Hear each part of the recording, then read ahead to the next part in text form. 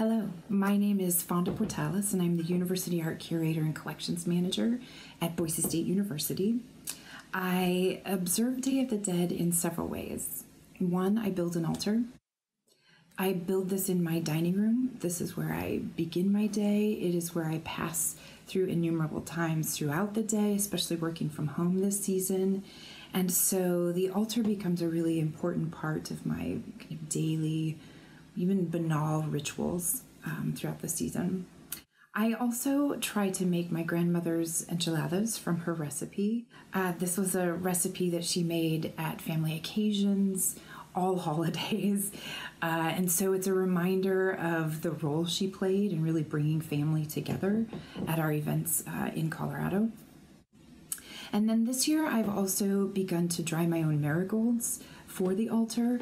So as I plan throughout the season and cultivate the plant and I take the blooms from the stems, I'm thinking about and preparing for that altar in October.